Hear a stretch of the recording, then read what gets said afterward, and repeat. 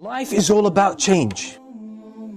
And as they say, change is a constant. Change is a constant. Because if you don't change by choice, Shaitan will change you by force. It's a matter of decision. You either decide to change favorably and take control of your life, which is your mission in this world, which is the reason you are created, which is the reason Allah put everything at your service. Because you are the decision maker in this world. The sun doesn't decide its course. The moon doesn't. Rain doesn't. The whole world doesn't. Vegetation doesn't. Plants, animals, they don't decide anything about their lives. They're just programmed to behave in a certain way and follow a certain course. You are the only one given choice. The angels don't decide. They just follow the instructions. You, human beings and the jinn, are the only ones who are given choice. And these are the only two sources where corruption comes about. Because they make the wrong decisions. So one of the biggest gifts Allah has given us, Allah has given each one of us, is choice, the ability to decide, the ability to choose which route you take, the ability to choose what action to do, what steps to make, the ability to relate to things, how to understand the world around you, how to understand yourself, how to understand people around you, how to understand events that take place. All of this is a matter of decision. You're making decisions at every single moment of your life. But most of us have given up this gift, and we let the society choose for us. We let our culture choose for us. We let sometimes our friends and peers choose for us. We let our teachers choose for us. We let our parents choose for us. We let the TV choose for us. We let our politicians choose for us. But on the day of judgment, you will deal with the consequences of all those choices, whether you made them or let someone else take them for you. You will face the consequences on the day of judgment. You will stand before Allah subhanahu wa ta'ala alone.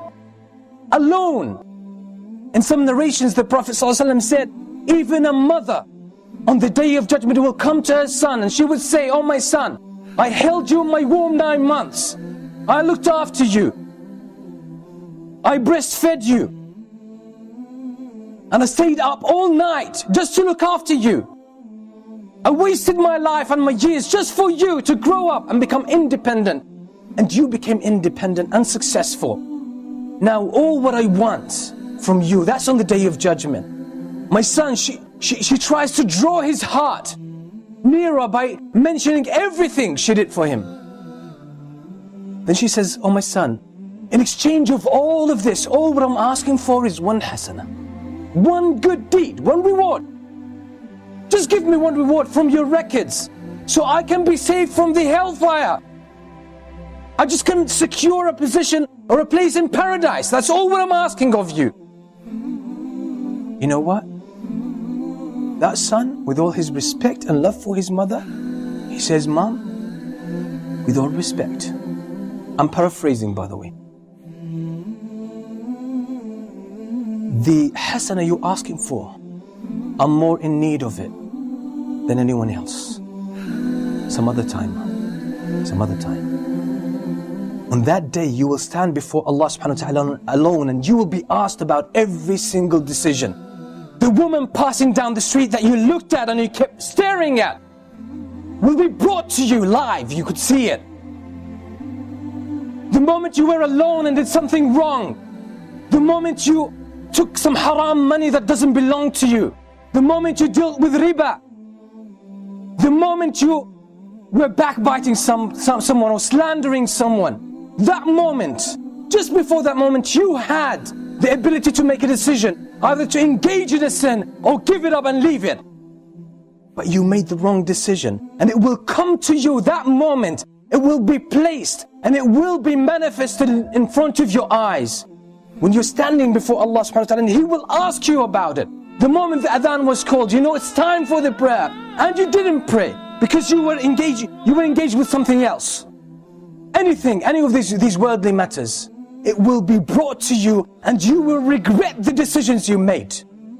When you listen to the whispers of shaitan, when you listen to the advice and the social evidence of your friends, of your family, of your culture, and you just flew with the tide, that moment will be brought to you and you will be asked about it and you will feel so much pain about it. The first moment of pain you'll start to feel is the moment the angels come to you and start dragging your soul out of your body. That's the moment Allah subhanahu wa ta'ala spoke about in the Quran so many times. So many times. Allah subhanahu wa ta'ala says, حَتَّى إِذَا جَاءَ أَحَدَهُمُ الْمَوْتُ قَالَ رَبِّ ارْجِعُونَ. The moment death comes to one of them, he says, رَبِّ ارْجِعُونَ, oh my Lord, send me back. That's the moment the soul is dragged out of this body. قَالَ رَبِّ ارْجِعُونَ لَعَلِّي أَعْمَلُ صَالِحًا فِي مَا تَرَكْتُ. Oh my Lord, send me back so I may do something good before I depart again. Do something good. He knows that Allah is merciful.